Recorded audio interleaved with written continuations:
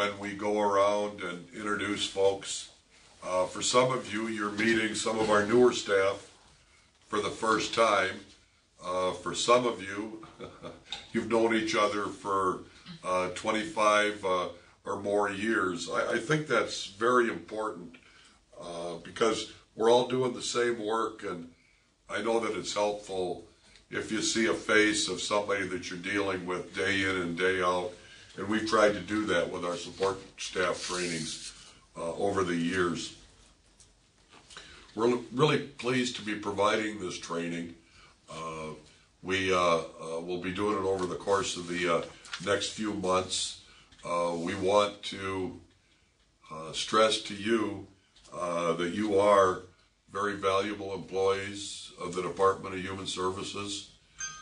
Your contributions are immeasurable to the success of the agency. I think too often you may get an indication or a feeling that you're taking for granted. You absolutely are not.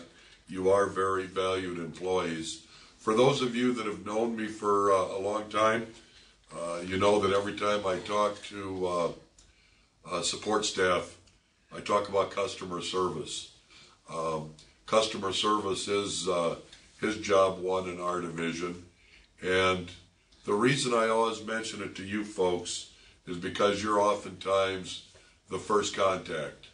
You are the face of the agency to hundreds and hundreds of people who are experiencing difficulties in their lives when they come to the agency. You're often the first person they see, or the first person that from the agency that talks to them, and you leave an impression on them, and I've let you know that over the years. And when I call your offices, I continue to be impressed at how warmly you receive anyone calling in on the phone, whether it be the director or somebody calling in for an appointment. So as the people on the front line, you do leave that important first impression. I want to thank you for leaving a good impression, and I just again want to tell you, you do really good work. And my advice to you is keep it up. Enjoy the training. Okay. Thanks, Grady. Bernie, did you have any comments you want to make? No, I'm just here for a couple more minutes. I have to leave. We have a full agenda today, so prior to introducing the presenters, we may or may not get through this whole agenda, but I just want you to be aware to take the time you need to ask questions so that you fully understand the training topics that we have today. If we don't get all of these covered today, we can certainly ask Lloyd and Melissa and Ellen to come back at a later date. So please ask any questions that you have of these staff while we have them available. To start out, we have Lloyd Johnson with us, and he is new to our department, but not new to state government. Lloyd has been in state government. He began his career in 1984 as an internal auditor in the Department of Health. During the past 27 years, Lloyd has worked in the accounting field in several agencies, including the Bureau of Finance and Management, State Auditor's Office, and most recently, the State Treasurer's Office. He joined the Department of Human Services in January of 2011, so just over a year. months. Yeah, almost a year. As the Assistant Director of Budget and Finance. And he assumed the additional duties of Accounts Payable Manager and Budget Manager in July of 2011. So welcome, Lloyd. And beside him is Melissa Antejunti. Did I pronounce that right? Antejunti. Hi. She's got a hard last name. She's a senior claims clerk, and she's been with the department for 5 years. And she also works with, what other thing do you do? Accounts payable, correct? Yes. Okay. And also with us, I don't think I need to introduce Ellen. Everyone knows Ellen except for the new folks. Ellen's been in state government for over 40 years. And her duties include VR Faces, and she's a data control clerk. So welcome everyone, and I think we're going to turn it over to Lloyd, but before we do, we're going to hit our start button to record, or did you already? It's going. It's going. Great. Okay, Lloyd. Well, it's great to be here today. A lot of names that I've heard in the last year that now I just get to see the faces too. And it's nice to at least put a face to you, and maybe someday I'll get out in the field and come visit you directly. But today's Department of Human Services financial training is going to encompass mainly the VR Faces section as well as the accounts payable section. And just a little bit about our division of budget and finance. Our director, John Hanson, who you may, I'm sure most of you have met that have been here for some time, is our division director. I'm the assistant. We have the accounts payable section that has a vacancy right now, the accounting assistant position.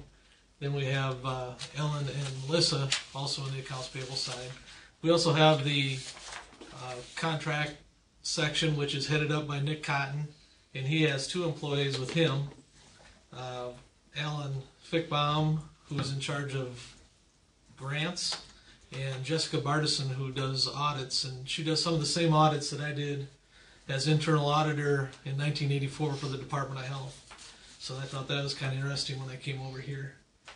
So we also have a couple other ones that you may never run into. We have 2 accounting people over at the South Dakota Developmental Center, and that would be the whole division of budget and finance that we have. So now let's get down to business here. Let's talk a little bit about VR Faces and the payment processing. I know that there's a lot of experience out there in all the rooms across the state today, and most of you know much more than I do, and that's why we have Ellen here on the VR Faces side today. If you guys have any questions, I'm not sure how it works with this format. If you just unmute and ask a question, feel free to ask a question at any time. I'm not going to be going into great depth on some of this, but if you have questions that we haven't been hitting, make sure you get those asked today. So first of all, on the VR Faces, we're going to go into obtaining a rate for a CPT code. And as most of you are familiar, the main way to get that rate, and it's a little bit different than the... Do you have a handout that you want to reference on well, this? just the VR Faces payment processing, just the agenda for the day. Okay. So we'll be going into that. Main way is through the mainframe, through SW95. In talking, Eric did a little check, and it looks like you guys only have access to the HCPC. If anybody can confirm that. And we'll quick have Ellen run into there right now if you want.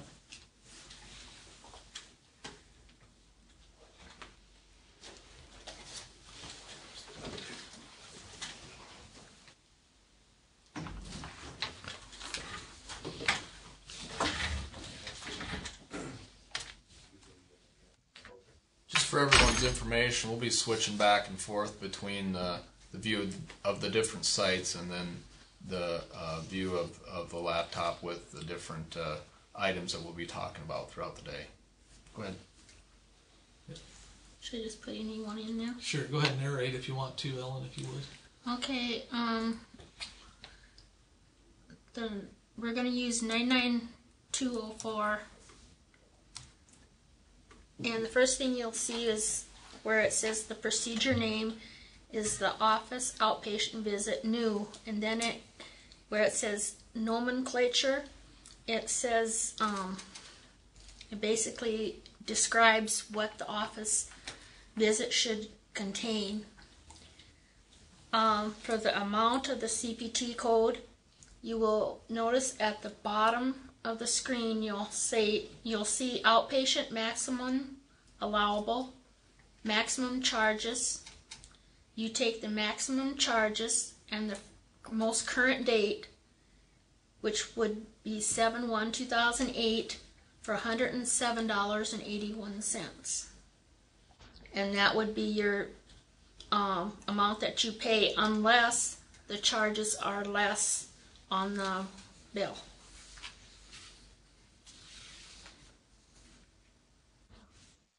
And I guess that's it. And if, let's try another CPT, 66984, which is for cataract surgery.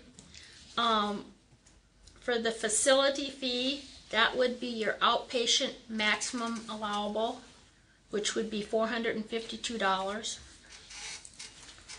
And the regular CPT amount would be $613.52.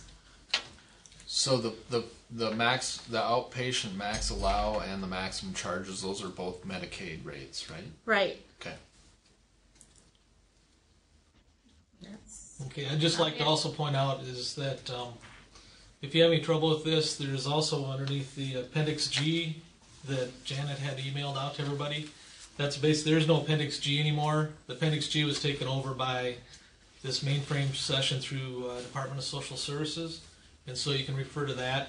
Or, as always, feel free to call Ellen or myself, and we can help you through it.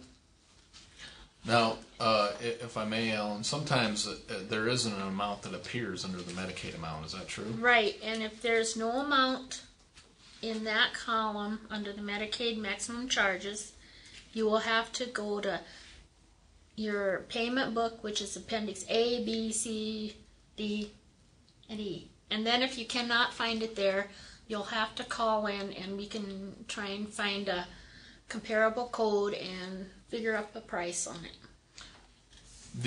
There's a Medicare maximum there too. That would for all those rates that we look up. That would be the second one that we would go to. Is that right?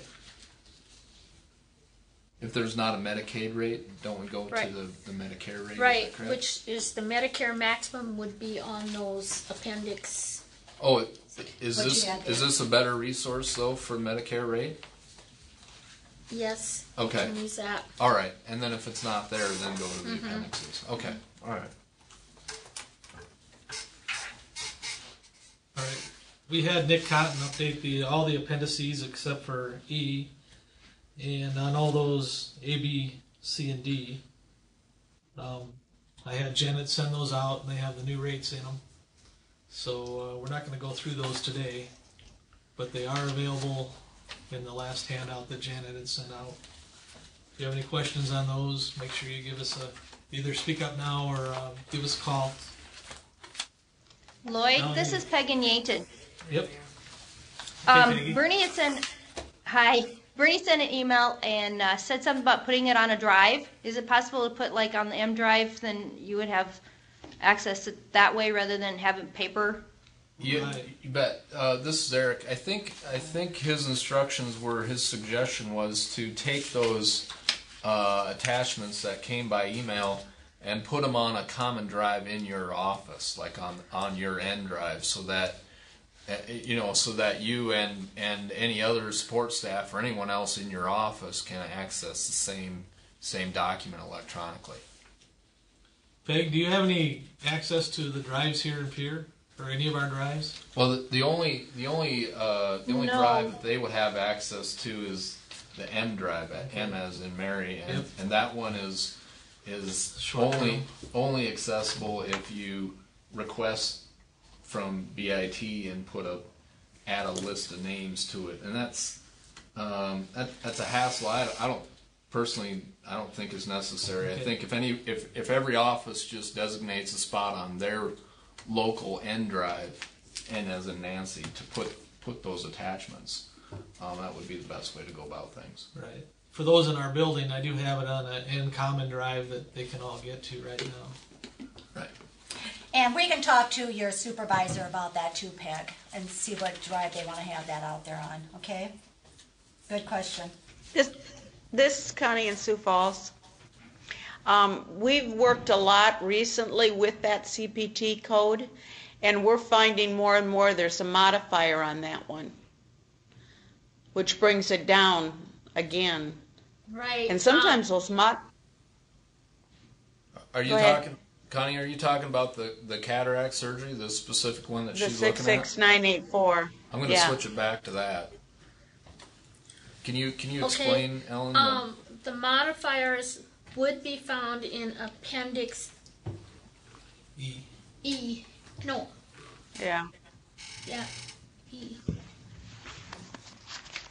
No, that's F. The F. modifiers are found in Appendix F. which is not being updated because there are no changes. And if the CPT code has a modifier, you take the percentage that it says under the modifier, let's say like 20, if it had a modifier 26, then you'd take, I think it's 40% if it's not laboratory, and if it's laboratory, it's another percentage, I can't remember, of the Medicaid amount, which would bring it down a little bit more than the $613.52. So instead of $613.52, it's a percentage of that. Right. Okay. And then if they have like 2 modifiers, you take the first percentage and then that amount and then times another percent, and that would bring it down more. But some modifiers are just informational, like modifier 79, and when that's there, you don't have to do a percentage. It's just the flat fee.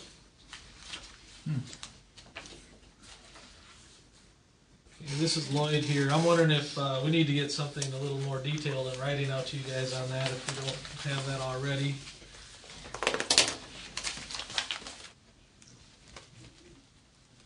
Happens to be an appendix that I didn't touch. Yeah.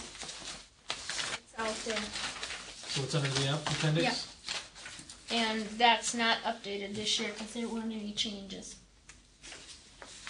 How does somebody out in the regional office that looks up this code for 613.52 know that there's modifiers? Because on the bill, the 1500 form, it will have the CPT code and then the modifier after it. Okay. So the if I may, the payment that you make on a bill is just the CPT rate and the modifier are all driven. The facility gives you that information. Right. Right. Okay.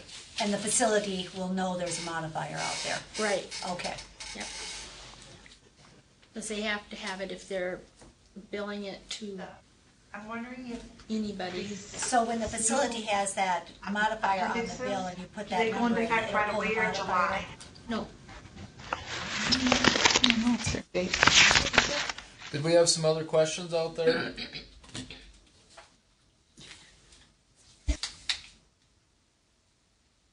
Go into effect right away or in July? The new one you mailed out, you sent over the email that we printed off? Do they go into effect now or in July? I believe they went into effect January 1st, didn't they? Yes. January 1st of Okay, 2012. thank you. You bet. Okay. Good question. Some of the things Ellen has on a little list, I don't know if she wants to go through those, about VR faces, what to watch for. It'd be the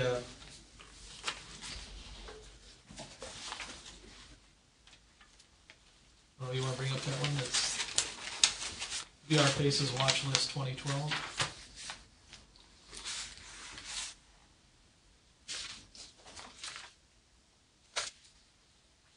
There you go.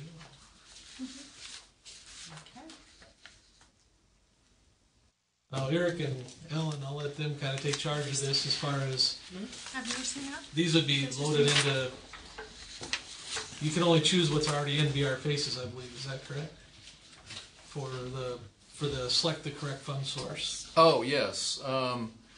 Just real briefly, the fund sources are whatever Rhonda inputs for DRS and whatever I input for SBBI, and we take our lead from fiscal when it comes to using up that year's funds and adding another year's funds. Unfortunately, I'm not always the best at what those fund sources all have an ending date, and sometimes the end date will come and go before I realize that it's not out there anymore. So I appreciate you guys. If you don't see a fund source that's out there, I appreciate you letting me know. And I've recently made some attempts to try to be a little more organized with those end dates as well. So, Ellen and Lloyd, this is a document that you just developed recently, correct? I think Ellen's had this before. Over the years. A different version, Yeah. maybe. Okay. Yeah. Okay. I went over that one. Okay. Mental health rates. I know there's been several questions in the last couple weeks about mental health rates because they have dropped from $29 to $27.69 or something like that. And I think like Human Services Agency, Northeastern Mental Health Center, all the mental health centers should be using the $27.69.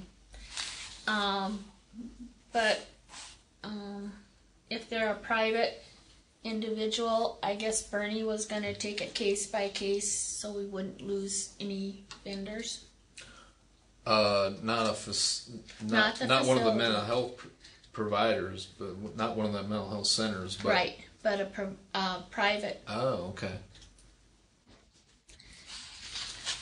Alan, this is Peg. Do we still use the $29 a month then, or an hour, a unit? A unit. Sorry, for the private psychologists and stuff. Or they need to run that through Bernie. You need to run that through Bernie. If they're requesting more than Okay. that, you would Yeah. need No, approval. they're just still using the $29 that we were, using for the mental health center rate. Peg, we'll get clarification on that too and send that out. I would say as with the other rates that we're talking about today, if they bill $29, then you can pay $29. You know what I mean? Rhonda, you're looking at me like. She's telling me it's $27.69. Well, it's $27.69. I'm right. sorry. Even if they bill $29, we're only paying $27.69. Right. Okay. Unless there's approval. Right, unless Yeah, there's okay. approval by Bernie. And that's only for private providers. Right. Right.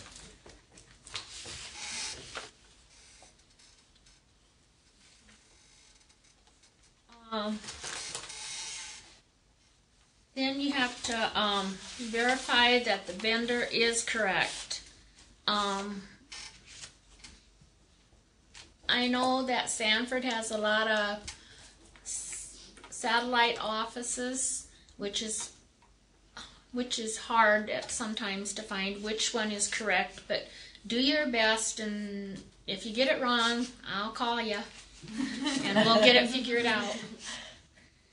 And One more thing on the vendors. Eric and Janet asked me if there's a way that we could get you access to the vendor listing we have on the state level, and I'm still working on that right now. It's kind of a direct link to everybody's computer that's here in the building. Therefore, I'm not sure if they can give that.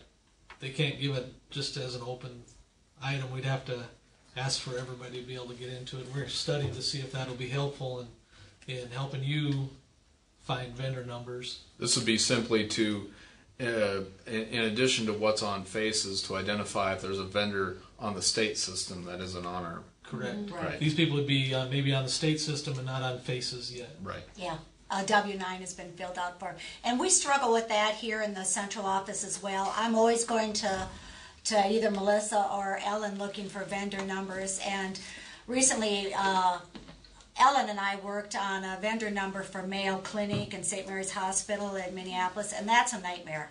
How many different vendor numbers did we see out there, Ellen? lots. A lot. So that may happen when you run into the bigger facilities like the big Sanford Hospital or Avera in Sioux Falls. So if you have questions, just call one of us up here.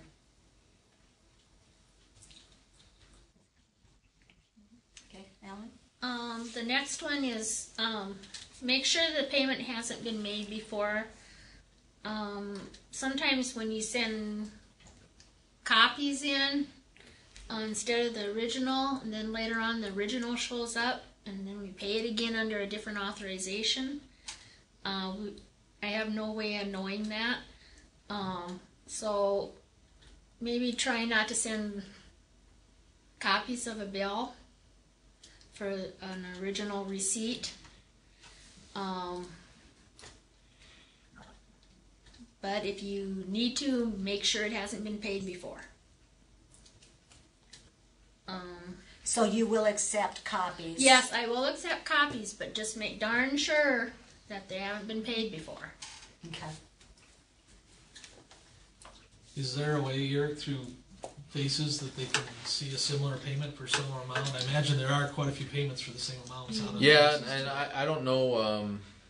Hopefully, it's not happening that often, if at all.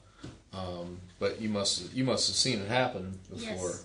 And I guess I can foresee an instance where you get a faxed bill or something that you ask for in a short period of time, and then the without thinking of it, a week later you get the original coming in,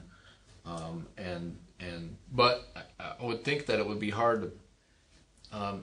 There's not very often that you'd create another authorization after you get the bill in. Correct. Well, it's happened, Yeah. but Well, to answer your original question, Lloyd, everything on that authorization browse will show, especially if you go into the detail of each one of those authorizations, it will show those payments that are made. So. And I'm just thinking of it while we're putting up things to watch for here, but I noticed very few vouchers that actually come back to the department, especially for the number of vouchers that we do here. I worked in a lot smaller departments where we get just as many back, and that everybody's doing a really good job out there. We're just trying to touch on the items that could cause trouble, that we, might be a good idea to watch. And don't want anybody to think we're kind of like coming down on you or anything right now. We're just trying to make this topics of discussion. All right, Emma? okay. Verify the service dates. Make sure the dates of service on the invoice or bill fall between the authorization begin and end dates. And also, another thing, if the invoice has an invoice number, please enter that on when you're making the payment, and also the date of the invoice, not the date you put it on, the date of the invoice. Now, are these all things that once you've put it through the system, the auditors look at when they're making payments Right. on them? So if some of these things are not correctly identified on here, the auditor's office may send them back. Is that correct, Right. Ellen? Correct. So that's one of the reasons Ellen would like to make sure that you guys are aware that all these are included on there, is because once they leave her desk, they go up to the auditor's office, and they may turn around and send it back to her because the information is not correctly identified. So she's just preventing them being sent back to her. Right. Okay, and the next one is to ensure that all invoices that are referenced in a statement are included in the voucher packet sent for statement or payment. Make sure that if you're doing gas tickets, that they're all listed on the statement and all the gas tickets are there. But if you don't have a statement, just do the tickets separate. That's all for that. Before adding a vendor on VR Faces vendor file, verify the vendor does not already exist. This can be checked by the vendor name and tax ID number.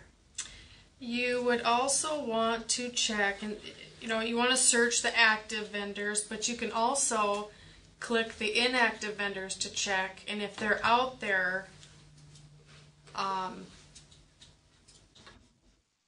you need to get a W-9, but instead of adding them all over again, you could just uncheck that inactive vendor flag. Then they'd be active again. You just need to be sure and get that W-9. Right. That's all I got. All right. I have one question before we move on with that. could there be a vendor on VR Faces that potentially would not have a W-9 in the state system? Is that something that needs to be checked? Or? Well, you could enter a vendor onto Faces without them having a W-9 in Okay. place. Yeah, that- So is that a concern of the staff out in the offices? Do they need to check with the state office to make sure that vendor is also on the state system? Or do, They usually send an email or call me and see if that vendor is on, and if it's not, then I always email them and get a W-9. okay. Because otherwise it just stops at Ellen and then they have to get a W-9 before they can process that payment, which Okay. takes more time, you know. Okay. Does anyone have any questions out there in the field offices, the district offices, before we move on?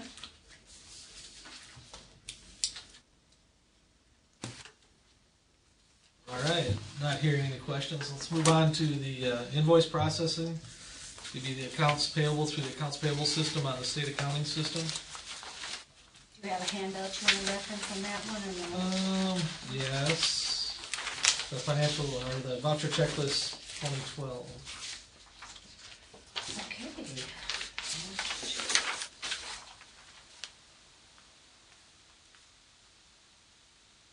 help me find it. What? It says it's a PDF and example. This one, Eric? Oops, we lost some. Did you listen? Where are we at? About number 4. Right here. Yep. You should have numbered them that. Okay, there we go. All right, we'll probably just go to the example here. Examples right here. In the back. It's On the back of it's that. down a little bit there. Going down? Oh, there we go. Okay. Just highlighting, this is the same example that Denise gave out last time she visited with you guys. Nothing's really changed on it. Just the number 1 box is your invoice number. If you have a service PO or anything like that, you can put that in there, or the actual invoice number of the document. If there is no invoice on the document, then you can leave it blank, and Melissa will put it on here when it gets here. Of course, number 2 is the date. That'd be the date of the invoice. Is that the date we want in there, Melissa? Yes. Okay. This is the date of the invoice? Yes. Oh, I always did the date that I actually processed the payment. No, it should be the date of the invoice. But I check that and I usually Okay, that's something new correct to that, me. yes. Date of invoice. Okay, if you have their vendor number, the state assigned vendor identification number, as opposed to their taxpayer identification number, it goes into the slot number 3 there. If you have a contract number that goes with that, I'm not really sure if you guys do a lot of the contract processing out there, or most of Yes, it. Do we they? do. Okay, great. You can put the contract number into the slot number 4. Also on the vendor number, please do not hesitate to get a hold of Ellen or I for a vendor number. So that way you can keep it on your templates and have that all the time. Because if it's done beforehand, then we don't have to go back through. We can just get the processing. Those are that's always an 8-digit number, isn't it? 9, isn't it? That one's 9. Oh yeah, 8. But sometimes The assigned sometimes number they by have the to- state is 8. Yeah. Yeah. Group number. Sometimes they'll have the group number, and Okay. I know that there are some vouchers that come in that come in and they have the vendor number, but they don't include the group number, and so Okay. just ask.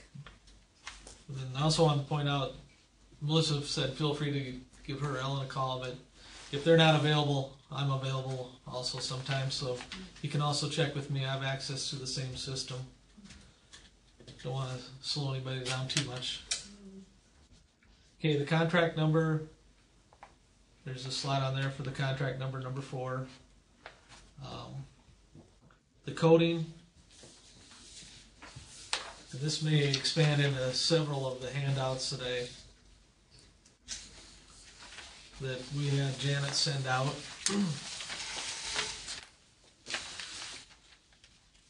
But each division has their own coding. There's a separate file for each of the divisions. That's probably. Speaking about this, Yes. And just using this as an example, right now, for normal day-to-day operating expenditures, you would code to the current federal fiscal year, which we're in year 12 right now. It started on October 1st. And so we'd be where you can see where it says client services right there. That's not an administration one, but right above the word client services, look at that 5016 service PO, the bottom line right there. Even though most of you probably wouldn't code to this, this is one of Janet's. And that would be the 01 at the end of that 520, then 4 spaces would be a 02 for an administrative expense starting October 1st of every year. Now, client services, that changes usually when we run out of money, and we never know when we're going to run out of money until we're out of money, and then I tell Eric or Bernie, and then it's like a fire drill where everybody's just trying to get the VR faces switched around. Rhonda's switching coding around for me. they know the drill. So, They do. so for your client services, those won't change fiscal year until we tell you we're out of money. And just for now, I know in, let's say rehab services, for example, in 2011 we have federal only. And for administrative expenditures, we're already going to FY12, but for the client services, we're still doing the 2011 federal only. Where SBVI 2011, we're totally done with 2011 money, and we're in 2012 for both administration and client services. Now, I know sometimes this gets confusing, because it gets confusing to us, even the ones that are trying to decide where to code it to. So don't ever feel afraid to give us a call, and we'll try and get you the right coding. On the IL Part B for rehab services, 2011 is completely done, and 2012, of course, is at the 90-10 match rate. For SBVI, the IL Chapter 2, 2011 is totally done also, and the 2012, we're doing the 90-10 completely right there also. So that's kind of where we're standing on the coding. Now there's another handout that I got a couple places on there, Eric. It might be on the very bottom right there, it says expense codes. Oh yeah. And here's where you figure out those 4 digits in the middle. They're not quite in the middle, but pretty close to it. And you just pick out the one you think is proper on here. If you have any questions, you can give us a call on that. What do they commonly use? Do they use a lot of grants? Or for the administrative ones, they'd be like the office supplies and utilities. And I think you guys have vouchers already made up for most of those. Mm-hmm. If anything comes up with a question as I'm going on here, make sure you get it asked. So let's go back to that original voucher there, Eric. While I'm doing that, Yep. that expense code sheet right there, Right. that is one that I have, and I've got a short list of desktop references, and that's Okay. a good one to keep around along with the coding structure. That's always a sheet that I have, and Like a mini list. I've just got like 5 or 6 documents that are just specific to SBVI, for instance. That's one of them. Actually, that one's not specific to SBVI, but that's a document that I use often. So. Am I on the right document here? No. Yeah, just a little farther down the page. Okay. Oh, you want me down here? Sure. Okay. So we just basically went through 5 and 6, the coding of vouchers, as far as you get your main coding from that coding structure, the department coding structure. The middle of your account field comes from that listing of codes that we gave you. Like Eric said, if you have just a little mini chart that you make up for yourself, it might be easier than this big 2-page list.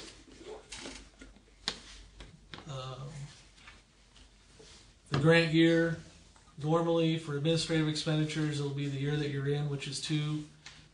For some of your client services, you may still be in the previous year, or maybe finish up the two previous years. Just going on to the box number, or the number 7 on this. If it has a contract, make sure it's down there. Some of the important stuff to put on there. If you don't have an invoice number up above that you put in there, an account number, if you have the account number that we have, because when all this stuff goes out on the internet for the vendor to look up what they have or what is being paid to them, they are able to see their account number. They can see that field number 7. That's something that Melissa will enter. And so that account number is very important for them, and as well as us when we're going back to look it up. We also have some difficult items, we'll call them, where we're paying part of social services utility bill for a building, and if they don't know what account it's for, they don't ever give us credit. It doesn't seem like. We're fighting with the city of Pierre right now, trying to get theirs straightened out a little bit. But any information you have that's pertinent to the account, put it right down there, and we'll get it right on the voucher when we put it in. Do we have that one taken care of now? Is it Not working quite. better? Well, I think it's working well now. Okay. But Just we're going to go previous back. ones. It took them a month and a half to get back to me, so we're going to get back to them now. And of course, your authorization signature. I know that the VR Faces ones are electronically signed, and these, whoever is authorized to sign, please sign here. And number 8.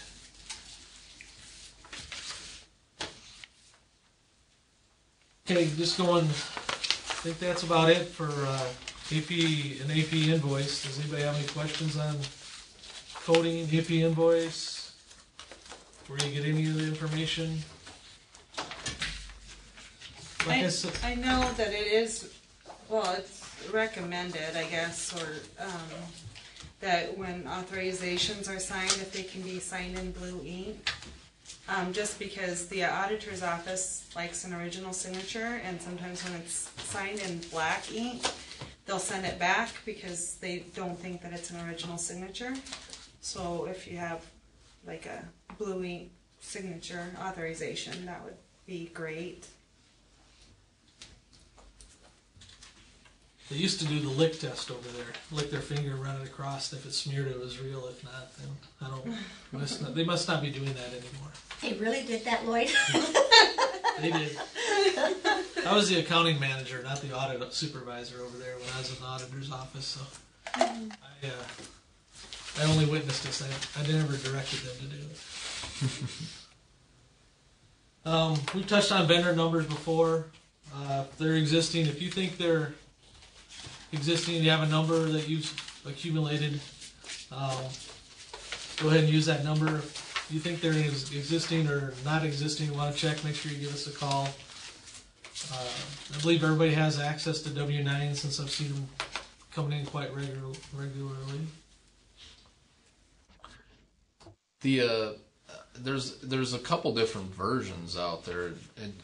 It doesn't make a difference. It doesn't matter, just No. as long as they get one and they get it back to us. I think there's a DHS specific one that has a return address to DHS. Yes. Yeah. And but if there's another one that goes to another location, as long as it gets back, right? Yes, yeah. And sometimes, I mean, like I'll fax one of our W-9 forms to a company requesting the W-9 form be filled out, and they already have their own, so they just fax their own W-9 works too. form, and that works just Something as that's well. already been filled out. Yes. Okay.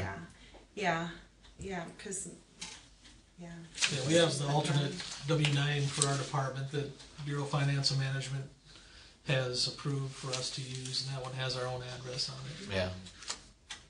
Well, the nice thing about using that one is we know, like if it comes back to you guys, you'd let us know right away if we're waiting on a timeline, that it's back and that there's a vendor number, where if it goes somewhere else, we may not hear about that, right? Okay. Then the W-9s or the vendor numbers we do add usually take 2 to 3 days to get through the system. We put it on, we have to send it over to them, then they have to look at it and approve it, and then it has to go through a cycle. And so it could take up to 3 days, I'd say. Any questions on vendor numbers? All right, let's jump into travel vouchers. Nothing's really changed on travel vouchers. The vacant position will be doing the travel vouchers. Right now, we have a deal worked out with social services that Denise Trevish is still doing our travel vouchers. So some of you may be receiving calls from Denise, and then or she may be working through me on a few of them. I've talked to a few people, not necessarily in these divisions, but more the DD division. But you can bring up number 6 and maybe 2 number 6s for the travel detail payment.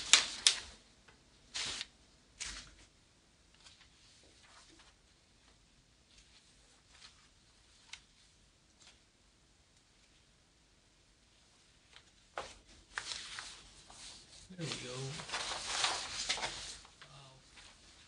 I'm probably not going to go through this line by line or anything. Does anybody have any questions on their travel processing? If someone takes their own vehicle, is it better for them to write the mileage down, or is it like with my board members, I generally just use the mileage sheet and do this one and just kind of estimate any additional miles, like Groton's not on here, you know, so I take Aberdeen to Pier and add 10 miles or whatever. Should they be writing down their mileage, or is the mileage chart okay? We want you to be reimbursed for everything that you have incurred as a cost. With that said, the auditor's office is not very flexible in allowing you carte blanche on your mileage. Even if you do write down the numbers, your starting and ending mileage. What I would recommend if you're going to be doing that is, if you're going town to town, it's not usually that big a deal. You know, maybe 5 miles over, maybe they won't do anything. But it's some of the individuals that we have working for us will go and make 4 or 5 different stops in a town, going to different sites, visiting different people, providing different services. And those people run up enough miles running all over Sioux Falls or Aberdeen or Rapid City that they may have to detail exactly where they went. Otherwise, the auditor's office will reject it. And one example is Bernie, working on conference items a while ago, sent it out, kept his mileage, and had several stops throughout Rapid City to get ready for the next conference. And when they came back, did his voucher, sent it over to the auditor's office, they sent it back saying this is excess mileage. This is what our list says it should be, and so then we have to document where he went to within the city of Rapid City for them to approve it. So if you're going to be doing a lot of that running around town, you should keep track of where you go and put it on your travel voucher and keep your mileage, and we'll reimburse you. And we'll argue for you with the state auditor's office if they choose to be argumentative and reject your voucher. But so, like, for example, like that third block of information in there, it says Pier to Sioux Falls, and then the next line down it just says Sioux Falls. You would put maybe Sioux Falls DHS to, or from your hotel to meeting space, and then make multiple lines within that same day. You could do that. Is that what you're suggesting? If you want to get the actual mileage, that's okay. Probably the best way to get it approved. Okay. And then you need to put your starting and ending mileage off your car, correct? Right. Okay. I think even though you do just go off of the state list or off the map list as the approximate miles, if you take your own vehicle, you still need to put down the mileage, correct? Yes. Okay. This is Peggy Yankton. I have a question. Go ahead. Is Mary Richards still doing our travel or the fleet and travel state car? Yes, billing? she is. Sometimes she'll call if I put or she sees a name that's not familiar or whatever. Do you need to put the state car mileage on your travel also? Like from No, a you pool don't. car? Nope. Okay, I didn't okay. No, that's okay. It's a good question. Now, if, as Janet was just saying right there, if you took your own car and just wanted to take the map mileage, you would not have to put down your odometer reading. You don't, okay. But you do have to have your car license plate number on there. Yes. Your car license plate number is very important. They'll send it back for that too. Seems like the smallest thing in the world. I don't know what they're trying to prove. That you have a car? I don't know. But sometimes it's just easier to comply than argue and lose later. But that's required of everybody in every agency. It's not just us they're asking that of. I also had included a blank copy of this, and I'm sure you all have access to that already, but that was in the files that I had Janet send out.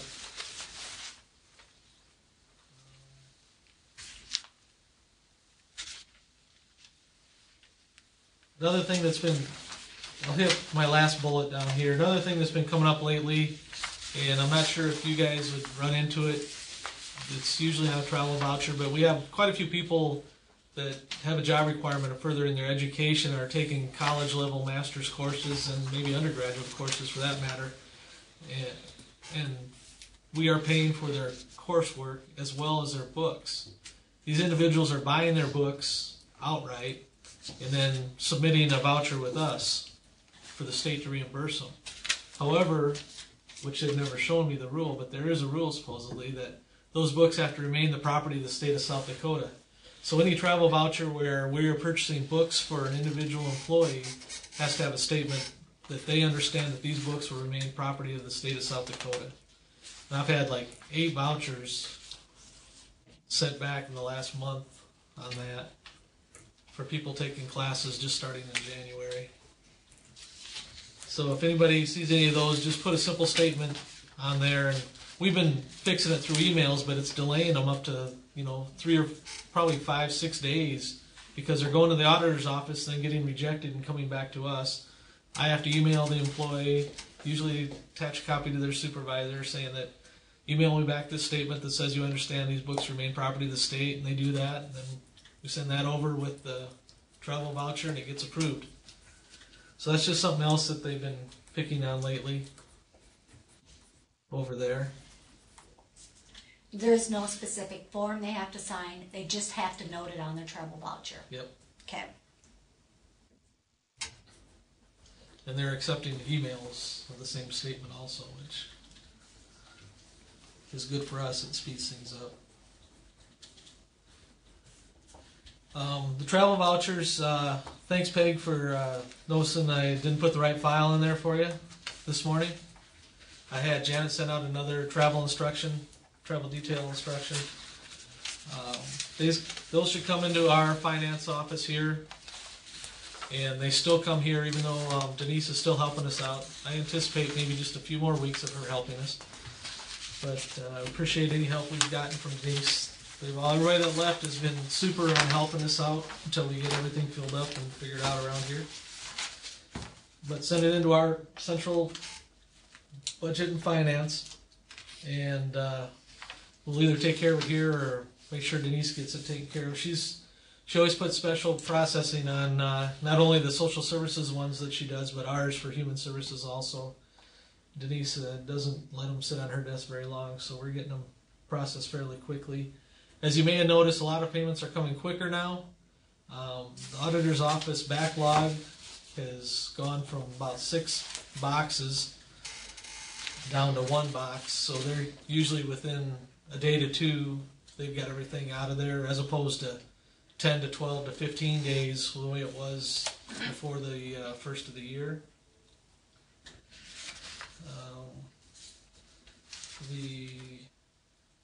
That's about it on the travel vouchers that I had. Did anybody else have any other questions?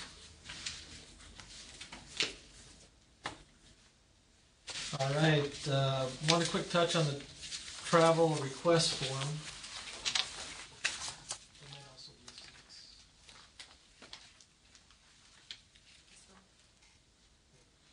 Here, pull it up real quick. Yeah, I don't know what that, See anything that says travel request? there we go. Thank you. Mm-hmm. We make a good team, Becky. There you go. Show me what it looks like. All right, just there's nothing really that's changed on this. I just wanted to touch bases, and I'm sure everybody knows this. Down at the bottom now, for out-of-state travel, the department secretary has to sign off on it. And that'll probably be something that you guys don't need to worry about out in the field, because it comes into here and then it goes to Grady or Gay or Eric or Bernie, and they get the proper signature on it. Then they take it into the department secretary and justify it to Secretary Gill. But just so you know that these do go through the department secretary now, and every month I have to do a report of our out-of-state travel, and I have to provide her the travel request, and we make sure that she has signed them. And we've been doing very good so far, so we want to keep up that good work. And that's about all I had on the out-of-state travel request. And I'm sure most of you have worked on the direct billings. We'll go on to the next section, the direct billings and procedures and approval for motel rooms. And I have one question going back to this travel request. yeah. I see you don't have anything filled out as far as general funds, federal funds, other funds, non-state funds. Is that something that you do not need filled out? Because I thought that they had to identify what they may fund not source. know in the field. That might be something that we do here. Okay, I see. So yes, we should have that, but we'll do that here. I know that quite a few of the divisions, well, I know there's some of us, like Rhonda and I, that travel where we have to fill this out, but we don't put any bill into the state. It's all paid by a third party.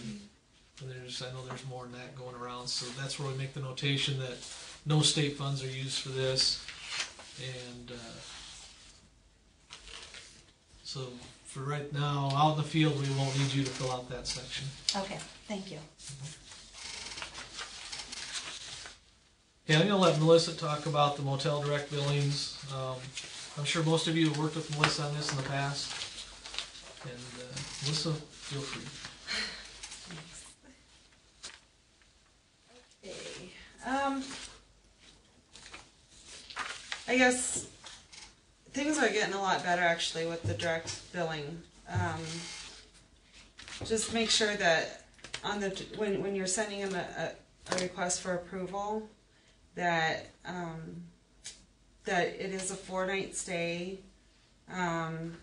If there's ever a chance where like it's a 2-night stay for one person and they don't really have the funds, or they would want direct billing, you can always email me and let me know, and I can approve that. It's just the 4-night stay is our DHS policy. Every once in a while, as long as it doesn't get too much, I can approve one that's not to the procedure. Now, when you say 4 nights, it can be a combination of 4 nights? Combination, yeah. Like if 2 people went down and each person stayed 2 nights, as long as it's a combination of 4 nights, it will be Yes. approved, correct? Yeah, Okay. or if it's 4 people with 1 night stay, yeah. Just as long as you have 4 nights of lodging on there? Yes. Okay. Yes. All direct billing of meeting rooms will be reviewed and approved by myself or Lloyd. And then I will send an email approving the stay. It's requested that we get the request for approval prior to making the arrangements, just to make sure that the hotel is in the accounts payable system, because if it isn't, then we're going to need a W-9 form, and if the hotel, requires us to fill out an application for direct billing, we can get that done. And that way it doesn't delay any payments or anything like that. And also to make sure that the hotel does accept direct billing. But, yeah, and then, like I said, everybody's doing a lot better. Just complete the written request, and include the staff who are staying, the reasoning why you're going. If there are any specific payment coding instructions, like let's say somebody has a specific coding, but the director or wants it coded to something different, let me know that also. The dates and the division I need on those. Also, if there are any cancellations or anybody that isn't going anymore, or if the whole event is being canceled, that would be your responsibility to do, and then just inform me of the cancellation, so that way I can make a note and pull the approval letter. Yeah, just make sure we get that canceled with the hotel. Yeah. That's can be one of our biggest problems when we don't show up and we have rooms pre-billed or direct billed. Yeah, and the state doesn't pay for canceled rooms, so if a person forgets to cancel their room and we get billed for it, I'll be sending it to you.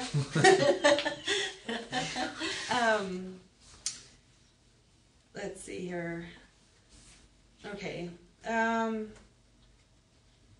Yeah, and we'll only pay for the ones that have prior approval. If we don't have a prior approval, then it'll be sent back to you. Sometimes, sometimes it's just that somebody gets really busy. They had the letter and didn't, so I just request the letter really quick and we can get it paid. But, as long as it's not a ongoing thing. Yeah, and then it's only approved rates, and right now it's $46.50 a night. You can, let's see, number 6, there is a list of motels agreeing to state rates that can be found. It lists the travel website and where of motels willing to accept the state rates. As said before, it's important to verify prior to arranging any reservations. Just because the motel agrees to state rates doesn't necessarily mean they will direct bill. So that needs to be verified also. We don't pay tax or phone calls unless they're work related. And if they are, just make note or let me know in an email. We don't do energy surcharges, movies, food. Food you can do unless it's approved in the meeting room, but it's only for working meals at state per diem rates. And we pay for beverages in meeting rooms, except for alcohol. Food is another big one. Just don't do it. I mean, there are ways of finding out. Just for example, one division rents the same hotel room or conference room as another division, and one division has a $150 conference room bill and the other one has $2,000. I mean, you can figure it out.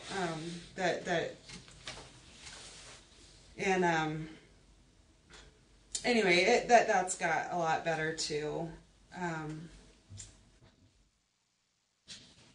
Let's see here.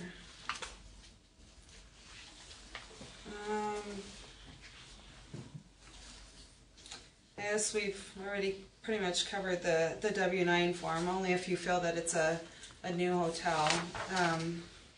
If you have a new hotel, you may need us to fill out a credit application to be able to get real direct billing. I know we had to do that a couple times down in Sioux Falls recently. So you can contact myself or Melissa to get that going. Another thing is that these direct billing instructions that we have here may be their budget and finances rules, but your division may have other rules that you need to be aware of. I'm not sure.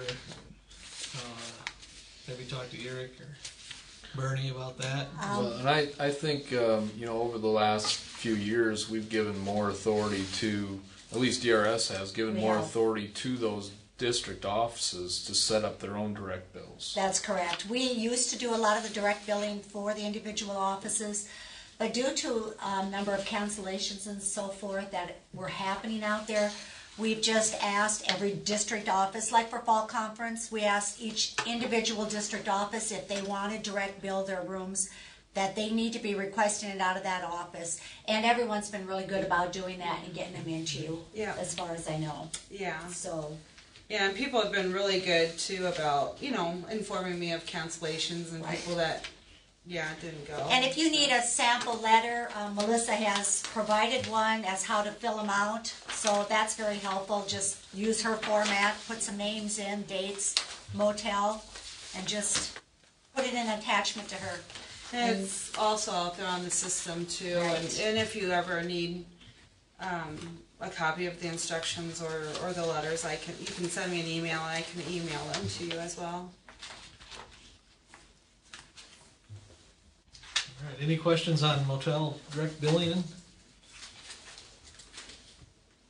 Not hearing any.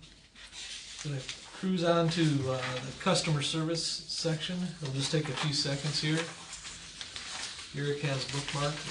Really nice.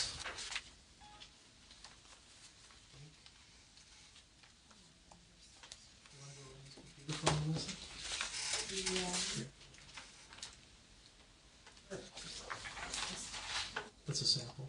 Oh. Okay. All right.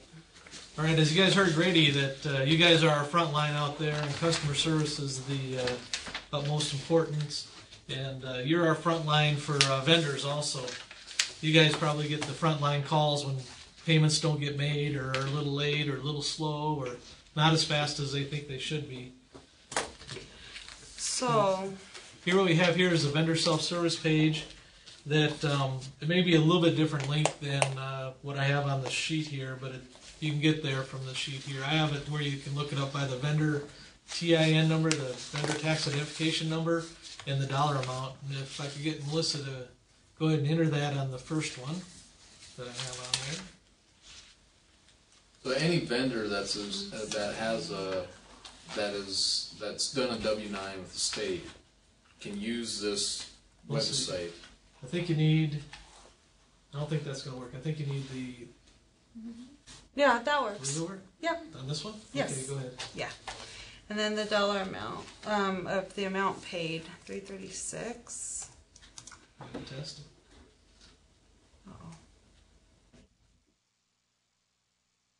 Okay, so you can either have our state assigned vendor identification number or their actual taxpayer identification number, which is usually a 46 number for companies within South Dakota, 46- something. So that's good to know. I didn't test it with this number, so that's good information for me to have also.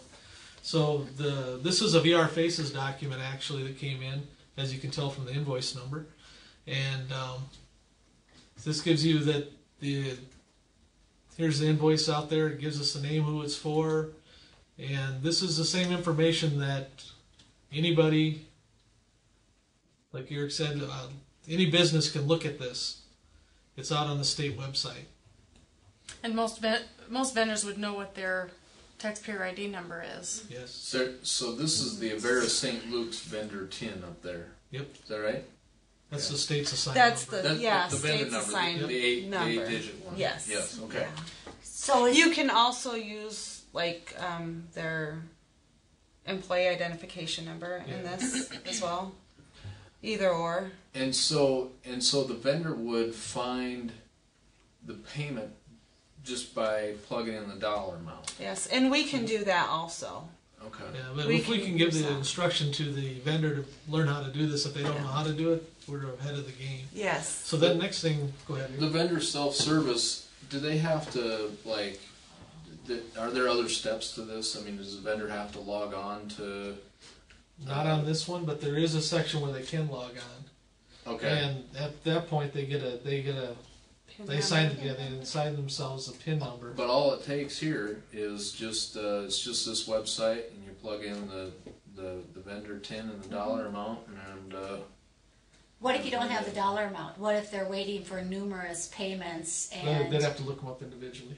but you have to have a dollar amount in there? Yes. And like sometimes a warrant, a payment For these will ones. have like several payments on Right, it, so right. you have to total up the full amount, because that would be the amount of the warrant. Yeah, I mean, you have to know the full amount of the warrant in order to look it up, and then it would actually list every single payment that was made on that check. I see. And that'd be something that the vendor would sign up for and get a PIN number. They can put their tax ID number and their PIN number in there, and then they can see all the payments made to them. Then they can pick each payment, and it'll list all 12. Right. But we don't have that capability to show that. Okay, so this would be a good site if support staff have someone contacting them and asking, where's my payment? This would be a good site to send them to. Yeah. It's a good site. Especially if vendors are regularly calling wanting updates. This would be one way for them to check it themselves.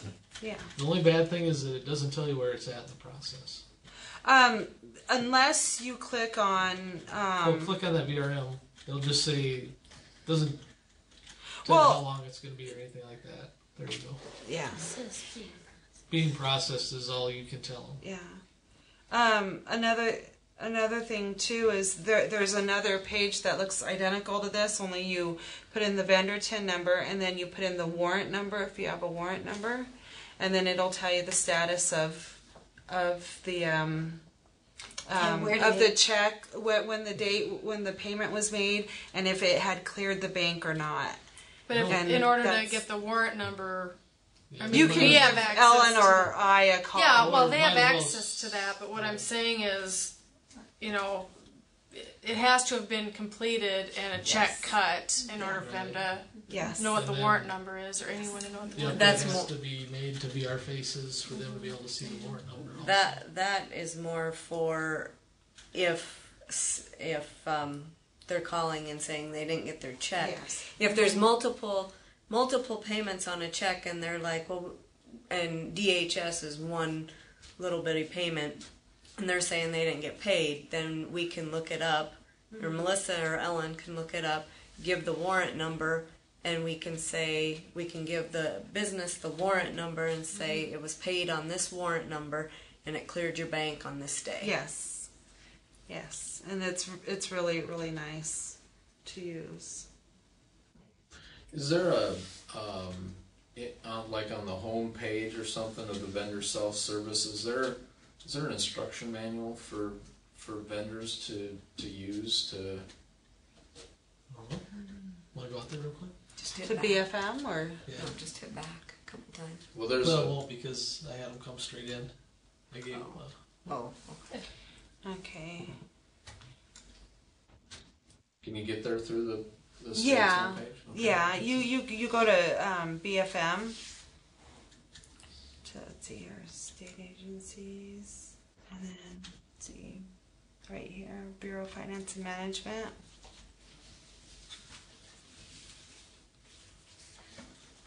And then it's down here at vendor self-service. There you go. And then you can choose whether you want to look up by number, look up by amount, by invoice, or by payments. And that's the one that I usually go into, to look up by number, and then that's when you put like the warrant number and the TIN. But this is also where if they provided a checking account to have direct deposit, they will send them a PIN number, and then this is where the registered vendor login, where they would enter their vendor number and then their PIN number, and then they could look up. Is their that own only payments. for direct payments though? What if you Usually you direct deposited if they give their direct deposit number or an email address, actually an email address, because then they'll email them and let them know that their payment's about ready to go through. But usually direct deposit, yeah. What if you send have them some in. that don't do the direct deposit? You have a lot that don't do direct deposit? Yeah, we do. But I mean, and it's noted on the bottom of our W-9 form that, if they provide, their direct deposit information and an email address, then they would receive a PIN number, so that way they can go ahead and look up their own payments and whatnot. But some of them either don't have an email address or they don't want to give out their information. So. Sure. But I mean, it's really nice for us because, like, sometimes, we'll get a phone call and somebody will say that they haven't received their payment, and I'll go on here and I'll say, well, it cleared, such and such date, and I send them the information and they can either take it or not, and most of the time they don't call back. But, but then sometimes, it'll just say that, it was sent, and if they didn't get it, then we have to go through a whole nother process, so that way we can rewrite the check. So, but for staff to be able to go out here and look this up, are staff better just telling the vendor to go to this self-serve page themselves, or do you recommend that staff go out here and help them look it up? It's pretty much up to them. Yeah. If they're comfortable doing it and if they have the information to work with, the vendor can give them their taxpayer identification number and the dollar amount they're looking for. But I'd recommend trying to get them to do it themselves. Right. Save you some time. Yeah. All right. Melissa, you want to quick do another one just while we're in there? Okay. I just want to mention this is Judy in Sioux Falls, and I use this a lot with my vendors, and it's easy to teach them because they usually know their warrant number and their tax ID, and I show them that they can print the screens because they can toggle between the two, and it's just awesome. It's like they are empowered to know that they have this access to the website. So it's a very easy thing to teach them. Okay, and I never Good. use dollar amounts. And if they use the PIN thing, I don't even go there with them, because usually what I find is the person that cashes the check never has to post it. And so I never teach them about the PIN. I just go directly to the warrant number, because if it's electronic, the number is different, but it still works. Yes. You want to go back to that first screen again, Melissa? Which one did Oh, you? well, I'll let you do it. I just had the link that Lloyd sent me. I just put them. Oh. Make it easier. Go ahead and show them. Okay. Here's another. Switch here.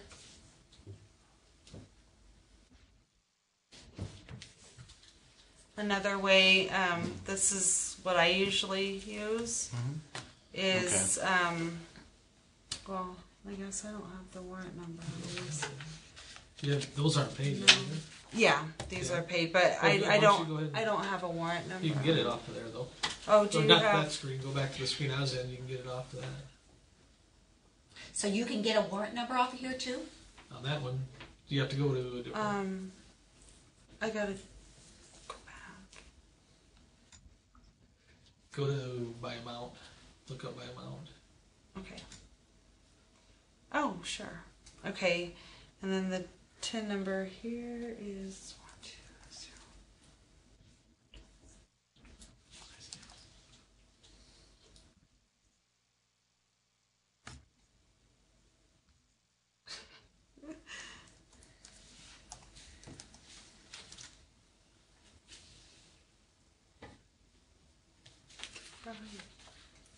Pen, please. We'll even give you your pen. Okay. Thank you. And then, I have, let's see, invoice number 1553848-0. And it was, let's see, the date I entered it was 10/13. We're not the only one. I see. So this is giving you a list of every invoice at that $13 amount Yes. for that vendor. Which was Brown and Sanger. Okay. And this is the one that we're looking for. And it's been paid in full. So give us a check number there. And there's the warrant number.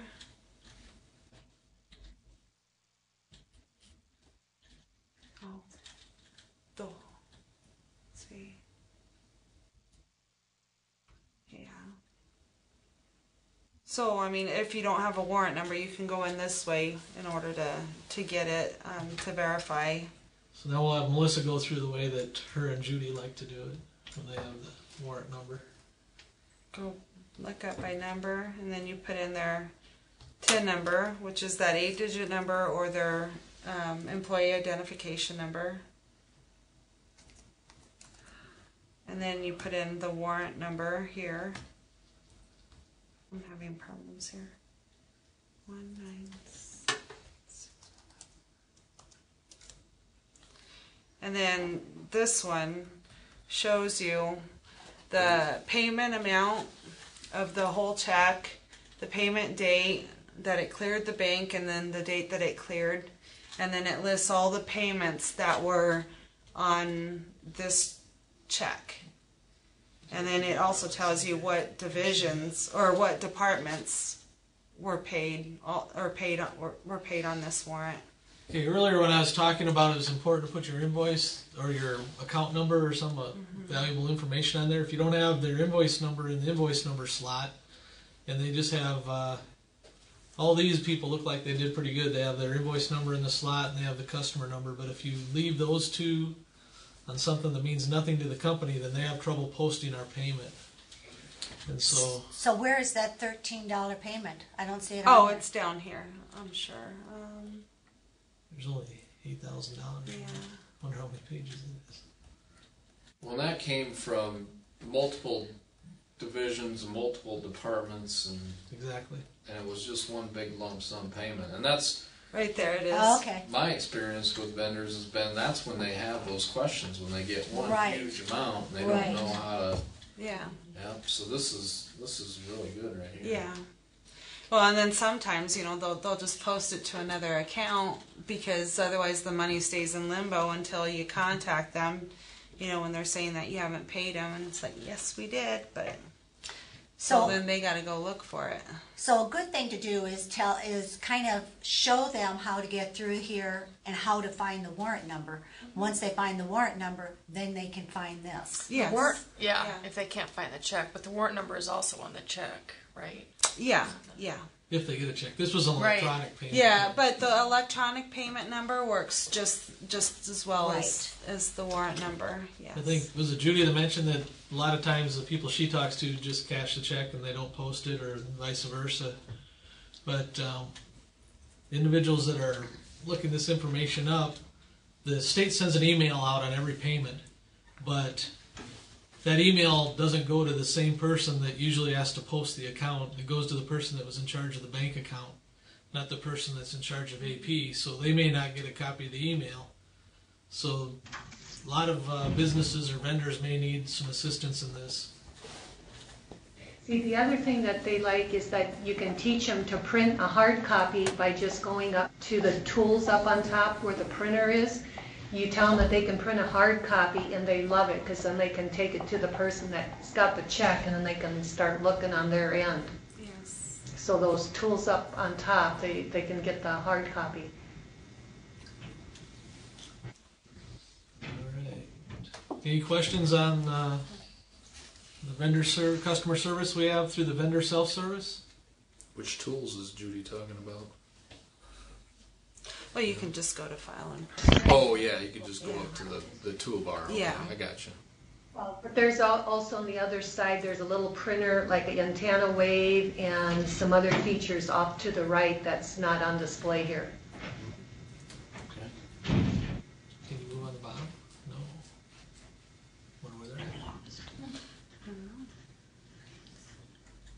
But that will work the file and Dropbox down to print, but there's an actual little printer. Oh, Symbol. I wonder if it's just not In the toolbox. added here. That's all. Probably a view. Yeah. All right, the last thing we have, and we've already touched on the pitfalls for the state auditor's office, the personal vehicle mileage and the purchase of books.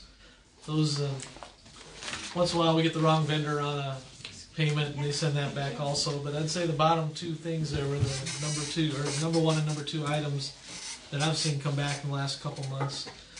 I do have a copy of the state auditor's handbook attached. We're not going to go through it, but if you have any questions on where we make up our decisions or where they're making their decisions, that's there as a reference tool for you.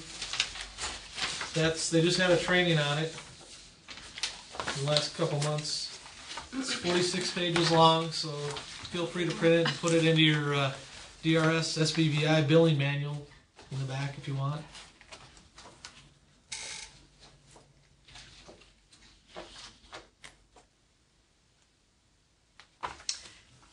Did you have anything else, Lloyd? Nope, that's it. Does anyone have any other questions out in the offices, the state offices? Or district offices?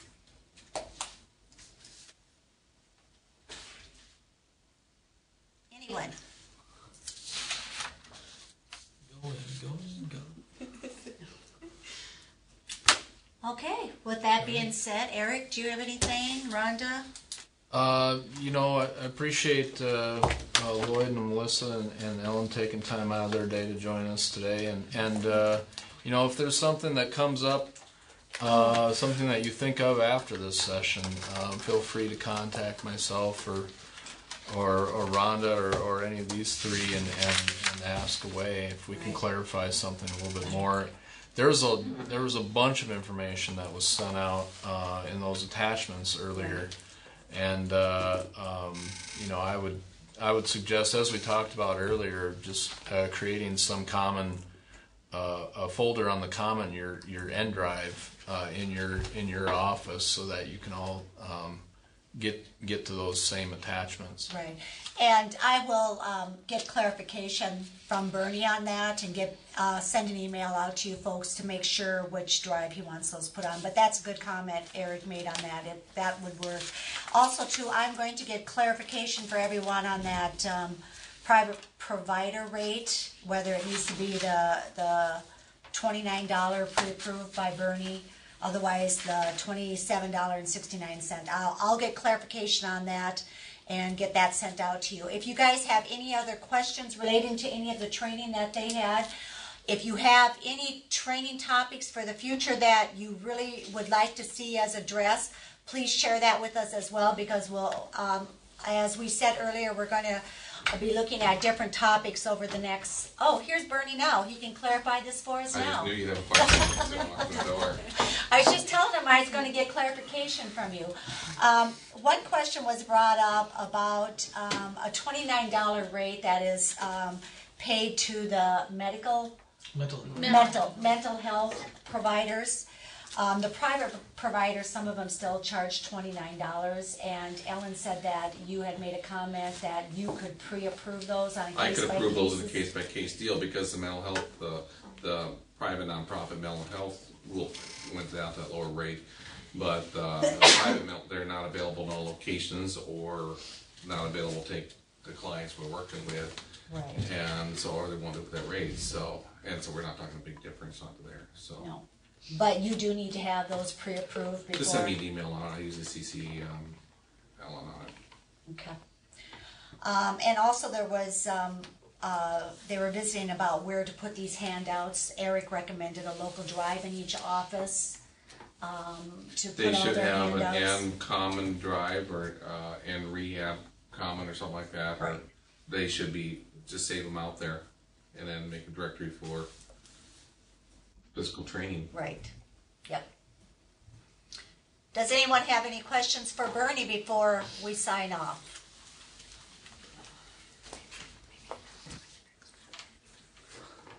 The next one will be the... Have you guys gone any further on okaying purchases with the punch card?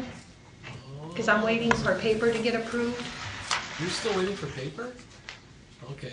Well, this is my That could second be- time around, and I haven't gotten it approved. And I've been told that it's for Grady to sign off on, and he hasn't touched it yet. And All right, I'm trying to figure out how that happened, how Grady got into the loop, but we're working on that. You know, if it's the paper you need, I mean, can they just use a credit card and get paper? Or go to the They can go to the Office Max. Office Max? go and to just the get paper. store, but I should. Yeah. Well, we're trying to figure out how Okay. Grady got into that, but we're trying to get him to get out of there, but we haven't got it worked out with purchasing yet. I'll work on it this afternoon. Okay. Okay, the next one will be the third Tuesday in March, which falls on March 20th. And as soon as we get a schedule lined up, we'll get that sent out to you and give you further guidance on that training. So with that in mind, I don't think anyone has any further questions. There's that handout with DHS Finance contact information, so you can refer to that if you have questions about something specific. And that one was sent out just this morning. Thanks, Lloyd and Melissa and Ellen. Thank you guys. Nice Have a to good see day. everybody. Put your system on mute before you're done because it's going to stay on for another 20 minutes. I'll cancel it. I'll cancel it.